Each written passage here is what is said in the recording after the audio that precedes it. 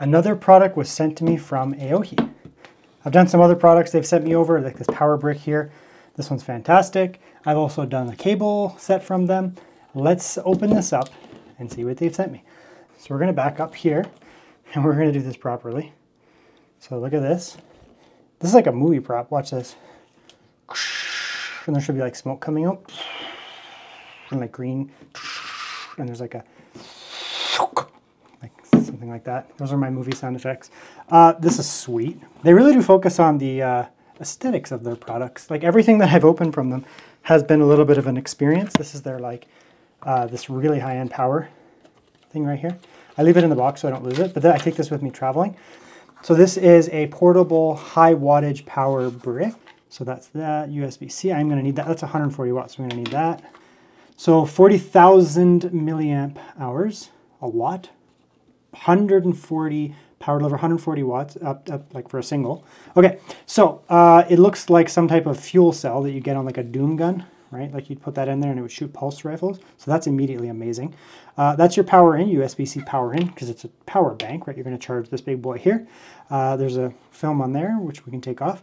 Nice kind of design there. Some kind of button, probably an on button. Right side there, 40,000.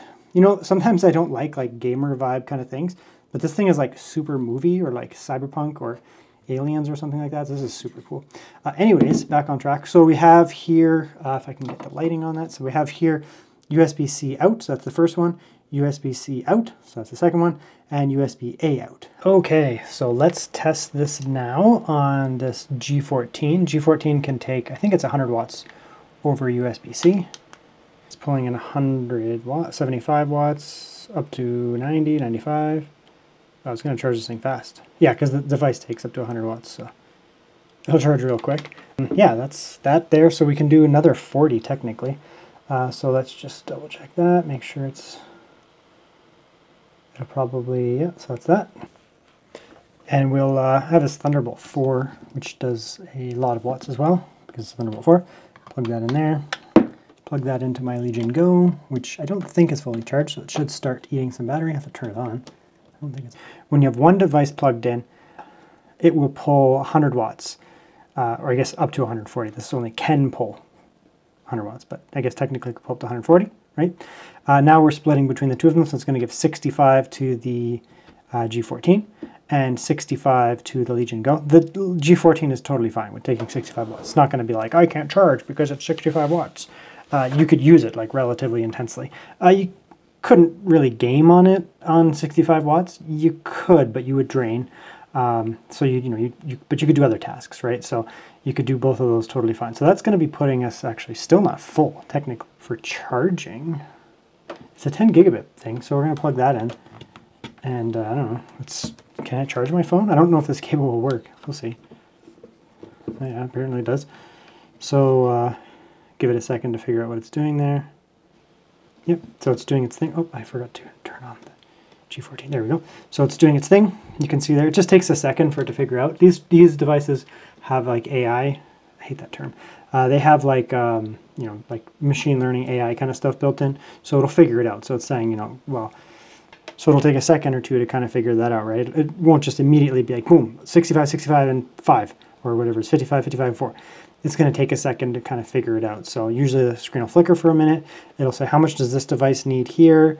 How much does this device need here? How much does this device need here? So I'm pretty sure it'll have enough power to the CPU to run a game, I think, off of 100 watts. I know that the Lenovo Legion can do it. It can game off of USB-C, so we'll just see if we can here. Okay, and there we go. We are in God of War, so it's pulling, lots of watts basically. That's pulling, yeah, like 98.4 right now. Yeah, but the other thing is you can also come in here. That's one of the advantages of these modern gaming devices is you don't necessarily have to game at like max settings here.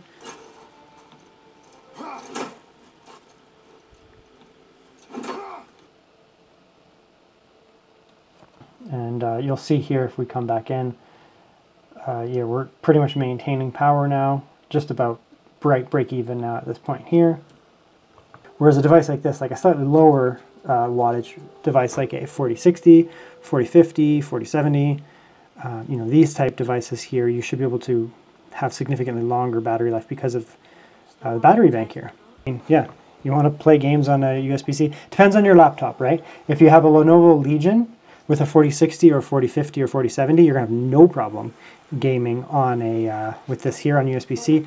The Asus stuff pulls slightly more power. It's just the way that the Asus power plans are. So you can game on this. You'll be fine. You probably will slowly trickle drain, but I mean, you're looking at 1% maybe every, I don't know, 5 to 10 minutes, something like that, maybe 15 minutes.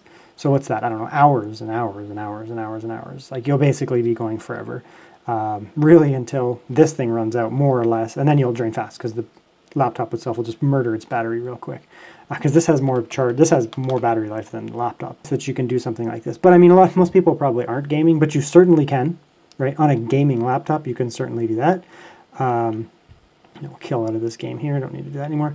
And immediately, you know, and now it'll start, like it was still at 83. So I think that entire time, I don't know how many minutes that was, maybe 10 minutes, 15 minutes.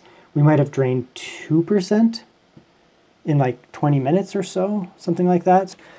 The other option is, you know, a business style laptop that, like, that doesn't even pull more than 65 watts. This only pulls 65 watts. You can turn that on here. This thing's at 77% after all that gaming. Charging up the Legion Go here, which is going to be charged in about 25 minutes, which is not bad for 25%. The Legion Go doesn't charge super fast. This one, I have no idea how long it's going to take to charge. An hour and 45 minutes because it's completely dead. So yeah, I mean, this thing's fantastic, right? So if you have, it's a pretty big power bank, right? So this may not be something you're going to toss in your pocket, but it is something that you're probably going to take if you're traveling, right? You take this when you're traveling, you're going to be able to charge multiple devices at the same time.